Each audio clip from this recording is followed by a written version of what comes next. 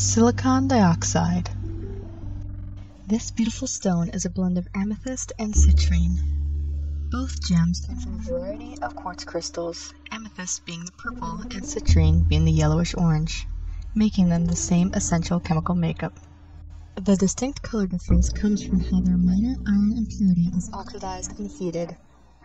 Since all the basic compounds are the same in both crystals, it isn't too surprising for both of them to blend into one beautiful and unique gemstone.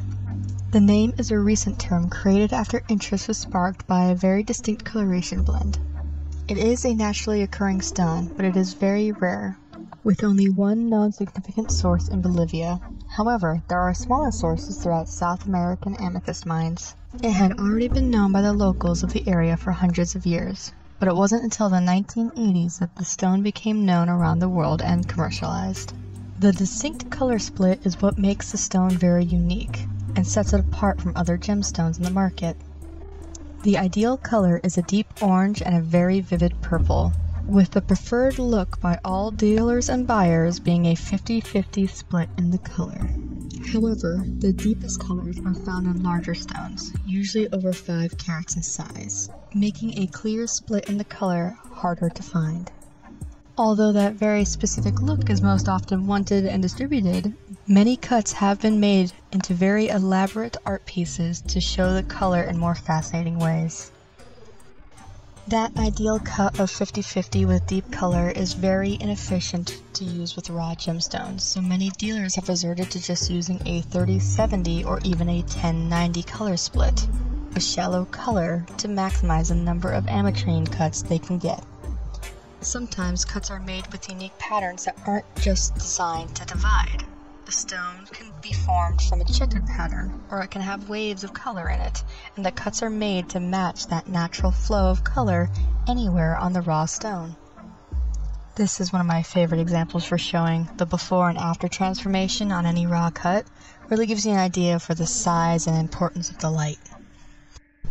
Since quartz has a lot of silicone, it has many electrical uses and has been put into things as large as computer chips to things as small as components in watches. However, the quartz has to be fairly large, clear, raw crystal form in order for it to be used for this purpose. It is possible for this gemstone to be used as sandpaper, in grindstones, and as an industrial polisher because of how hard the material is, but it is not the best idea because of how rare it is. As you may have guessed, this stone is not recognized for any uses within Western medicine. However, there are health uses for believers in such things, especially in Eastern medicine, Wicca, and alternative medicine, and maybe even metatherapy. It has a function in a relatively new and growing practice of crystal therapy that uses different stones to allow good healing energy flow to enter the body and negative disease-causing energy flow to leave. This stone, being a blend of both amethyst and citrine, means that it connects the spiritual and physical realms within this belief, allowing for a connection to spiritual guidance and the ability to assimilate that into one's own life.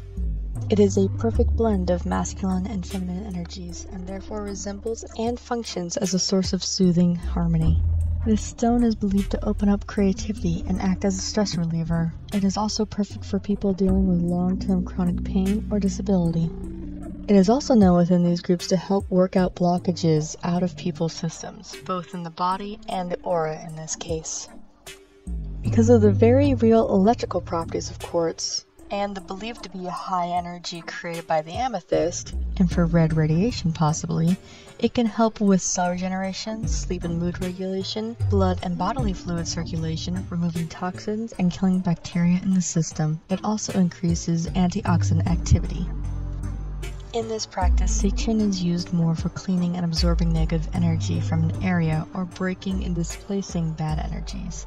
There is not much of a scientific attempt to explain any healing properties, but in the health crystal community, it is very positive and supportive and known to help with degenerative diseases, digestive problems, frequent nightmares, and even relationship issues. When ametrine is perfectly blended, it is perfect for opening the third eye. The phrase, "I am intuitive and protected," applies here.